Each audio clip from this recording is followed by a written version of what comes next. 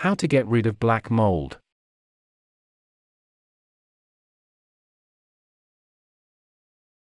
Black mold is a type of fungus that can grow indoors.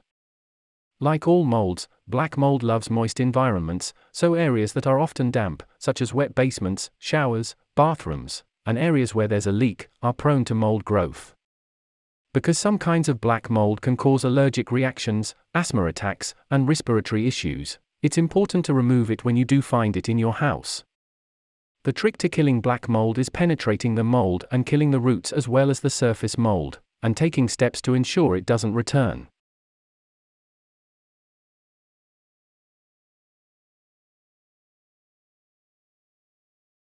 Welcome to 𝒍𝒐𝒗𝒆.com. This video will tell you how to taking safety precautions, cleaning affected areas, and preventing black mold. So keep watching, get your solution, and enjoy. Things you should know. 1. Wearing gloves, a mask, and goggles. Scrub the affected area with warm, soapy water. Pre-scrubbing the mold will help to break up the surface before you go in with a cleaner. 2. Spray pure, distilled white vinegar onto the mold and let it sit for at least 15 minutes. Then, scrub the surface with a stiff bristled brush. 3. Rinse the area with water and dry it with a towel or squeegee to remove excess moisture and prevent the mold from growing back. Method 1. Taking safety precautions.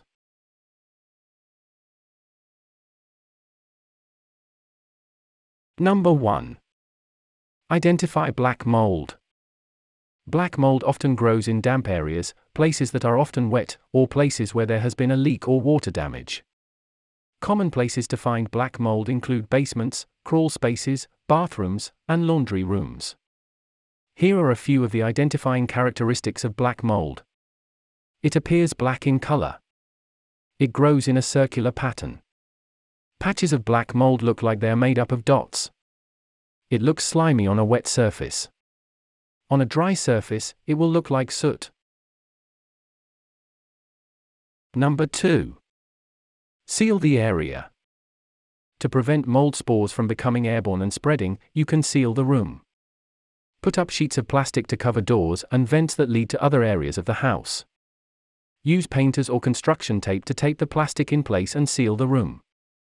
Vents you may want to cover include return vents and heating and air conditioning vents. Leave exhaust vents open. Sealing the area will help prevent spores from spreading from one area of the house to another. Sealing won't necessarily stop mold from growing elsewhere in the house. Mold spores are always present in the air, and mold can grow anywhere that there's moisture. Number 3. Open windows. Mold itself and the cleaning products you use to kill it can irritate eyes, skin, and lungs, so you must provide yourself with as much fresh air as possible. In the area where you're going to be attacking the mold, open as many windows as possible. In winter when it's cold out, open at least 1 or 2 windows to let in some fresh air. Number 4. Turn on vents and fans. To help draw mold spores out of the room and out of the house, turn on any exhaust fans in the room you're working in. You can also position a fan in front of an open window and aim it outside. This will similarly draw mold spores out of the room and push them outside. To prevent blowing mold spores around the room, avoid using fans if they're not right in front of a window and blowing air outside. Number 5. Wear personal protective equipment. Mold exposure can cause upper respiratory illness, and the cleaners you use to kill the mold may also be damaging and corrosive. To protect yourself while you're cleaning, consider wearing protective gear, including safety goggles, non-porous gloves, mask or respirator. Number 6. Don't mix cleaning solutions. You will have to choose a cleaning solution to kill the mold, and it's important that you stick to that one cleaner. Mixing different cleaners can be very dangerous, and you can create unexpected chemical reactions. Never mix ammonia or bleach together or with any other household cleaners. Number 7. Consider replacing absorbent materials. Removing mold from absorbent materials can be extremely difficult. Instead, most professionals will recommend that you remove and replace such items, since it probably won't be possible to remove the mold without damaging the material or causing further problems. Absorbent materials that may need to be replaced include drywall, ceiling tiles, furniture and carpeting. Did this video help you? Let's comment below, yes or no.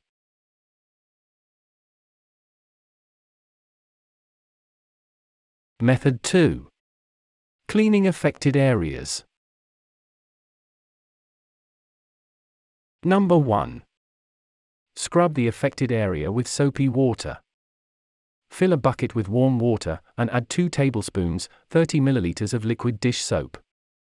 Swish the soap around in the water to make suds. Dip a stiff bristled brush into the soapy water and scrub the moldy surface with the brush.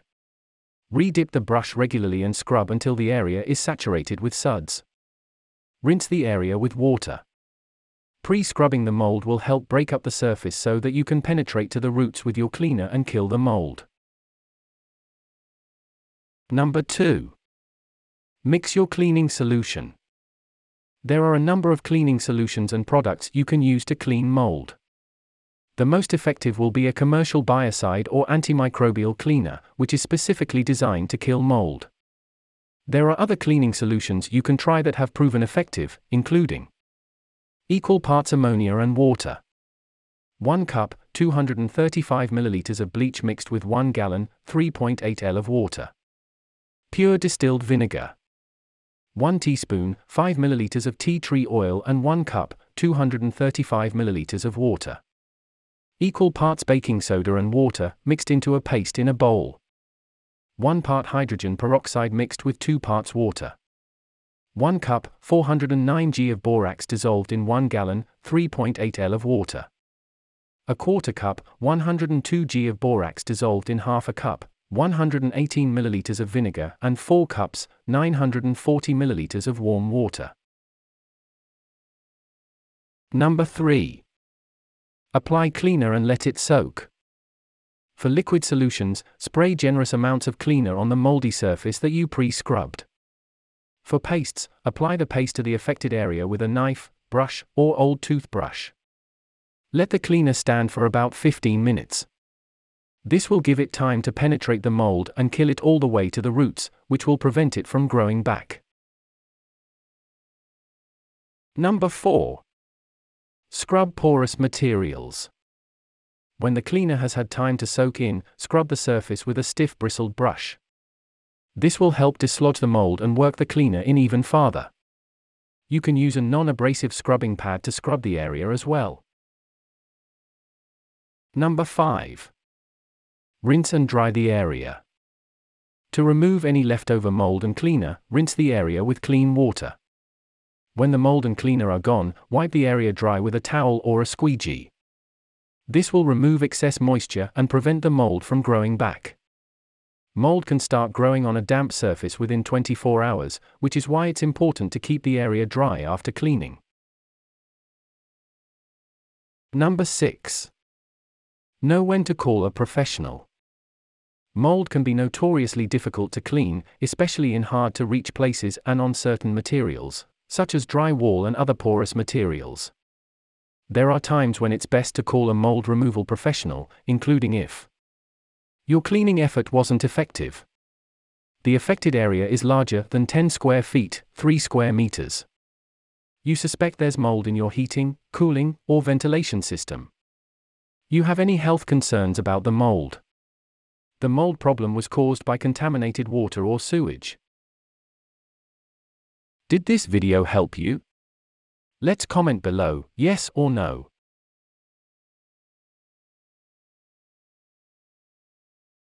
Method 3. Preventing black mold.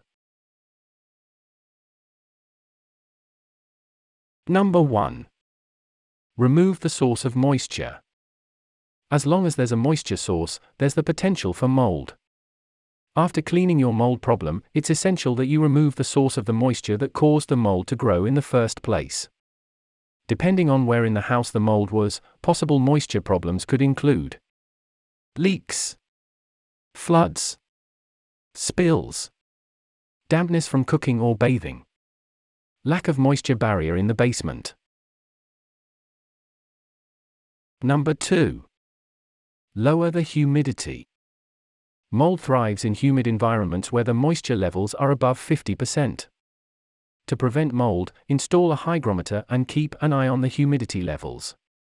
When it gets too high, ways to reduce humidity include running a dehumidifier, running the air conditioner, opening windows, increasing ventilation, opening windows and using vents when cooking.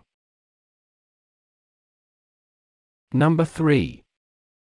Dry your shower after bathing. Showers and tubs are common places for mold to grow because they stay wet all the time. To prevent this, keep a squeegee in the bathroom and ask that all family members and guests wipe down the walls after bathing. You should also open a window or turn on the bathroom fan anytime somebody uses the bathroom to bathe or shower. Number 4. Fix leaks immediately. Leaks are a huge source of moisture problems in homes, and the extra moisture creates a prime environment for mold to grow. You can still prevent mold even if a leak occurs, but you do have to act quickly to fix the leak and dry the area. Leaks to look out for include burst pipes, leaking pipes, roof leaks, basement and foundation leaks. Number 5. Clean up after a flood right away. Floods can often lead to mold because there's a lot of water that comes in at once, and it's not always possible to clean it all right away. After a flood, the steps you should take as soon as possible to clean include removing all the excess water, using a wet vacuum to get rid of dampness, replacing damaged carpeting, flooring, and drywall, using mold-inhibiting cleaners. Warnings. Seek the help of a medical professional and call an expert to remove the mold if you suspect your mold might be causing health issues. Did this video help you? Let's comment below, yes or no.